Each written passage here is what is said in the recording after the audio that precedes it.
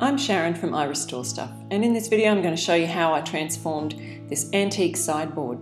It's a beautiful old piece, but the owner wanted a fresh new look with a vintage vibe. The top had stains and watermarks, and the look she wanted was a darker wood top with the rest of the piece painted. So the first thing I did was sanded the whole top back to bare timber. We had to fiddle with the lock a bit to get it working again, as both of the locks had jammed in the doors pretty badly. As you can see, the surface was fairly glossy, and since I wanted to use Miss Mustard Seed's milk paint, I began by roughing the surface lightly with a sander to create greater adhesion of the milk paint. I stained the top with a walnut stain and then finished it with min wax, which is a wipe-on poly varnish. Now I was ready to paint the lower section, and the owner had chosen Miss Mustard Seed's kitchen scale colour. You can mix Miss Mustard Seed's milk powder to a ratio of 1 part paint to 1.5 parts water in a mason jar and shake it vigorously. You can also use a whisk or a beater to blend it really well. Now, because I wanted more control over the chipping on this piece, because milk paint can be quite random, I also added Miss Mustard Seed's bonding agent to make sure that the paint would really stick well.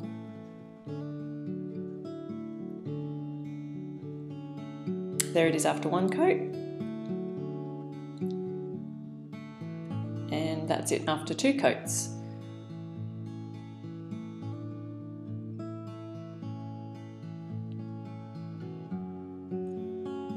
Then I sanded all of the edges and the natural wearing parts with a fine grit sandpaper. You can use a 180 or something finer. Now, furniture oils. On the insides of the drawers and the cupboards, I wanted to keep the wood really natural looking, so to enhance it and restore the timber, I rubbed in a Scandinavian furniture oil. You could also use Miss Mustard Seed's hemp oil, which she has available.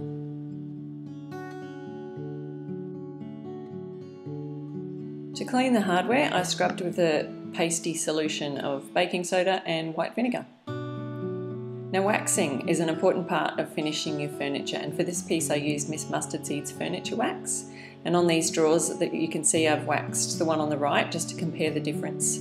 But you can see the wax enriches and deepens the natural milk paint colours. So you just apply that with a lint-free cloth and buff it till it's smooth. It also adds a layer of protection just to keep the paint from chipping. And ta-da! There we are, finished sideboard. The owner was so happy with the finished result, so I was really glad about that. It's a beautiful piece.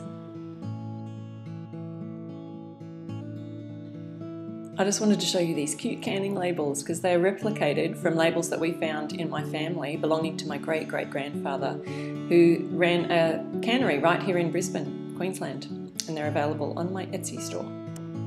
Thanks so much for watching. I'd love you to subscribe to my channel or join me on Facebook, Pinterest, or my blog.